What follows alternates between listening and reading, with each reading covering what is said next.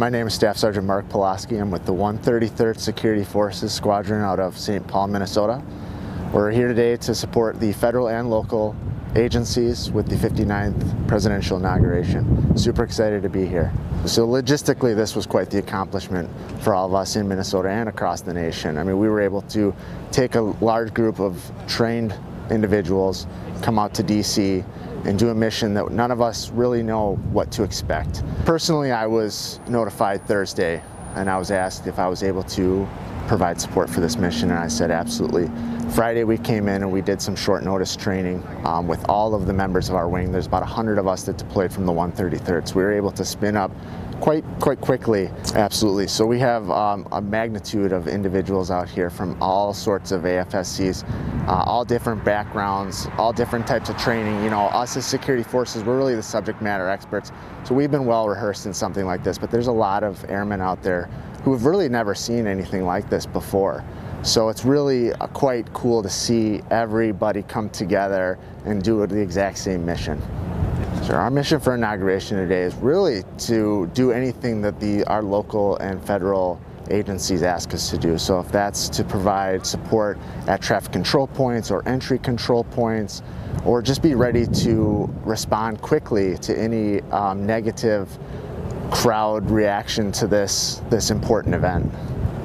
Well, this is an outstanding opportunity for not just myself, but everyone here. When I got the call, I was super excited. Without a doubt in my mind, I knew that this was something I wanted to do.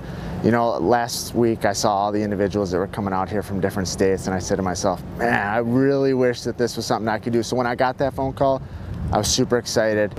Our area of focus for this mission is to really be there for our federal and local agencies. So whatever they ask of us is what we're going to be able to, because we have a little bit of expertise in this area. What I enjoyed most about this mission is being able to come out here and really intermingle with the local federal agencies, my Army counterparts, other career fields within the Air Force, come together as a team to accomplish this really big mission of ours. I think all National Guard members can really take away that we are no longer the 1 weekend a month, weekend warrior, 2 weeks out of the summer force. We are ready to be called on at any time, always ready, always there. We're going to be able to respond to any domestic operation or emergency situation. And I think that what we can take away from this, and especially our younger airmen and soldiers, is that we need to be prepared. And what I'd like them to know is that this is not going to be our first or last time being called out. So whatever we did wrong here, whatever they can make better, make it better so that the next time is even better. So just as much as we have to sacrifice, I think even more than that, our families and our employers really have to do a lot of sacrificing as well. And they're a really big part of our mission because it's them who enables us to do our mission within not only our states, but also federally. I wanted to join the Minnesota National Guard because my father was a 20-year Army veteran, so I saw him growing up, and I knew I wanted to be that, and I wanted to be him. But I really wanted to serve my nation and my state. It's been really cool to work with our local and federal law enforcement agencies. We can learn a lot from them. They are really the subject matter experts in what they do, as well as we're the subject matter experts in what we can do. So when we come together as a team and put all that knowledge together, it just makes us really unique in what we can provide to the fight.